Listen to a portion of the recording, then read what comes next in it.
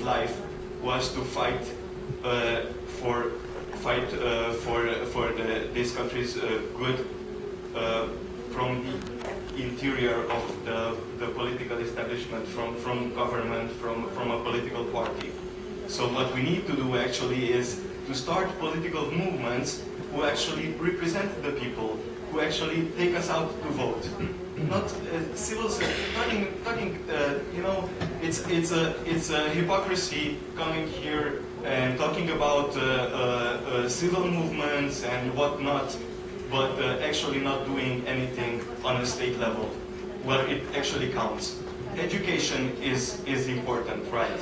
But more important is that we need political figures who actually represent the people.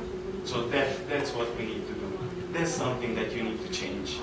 Not yeah. Okay.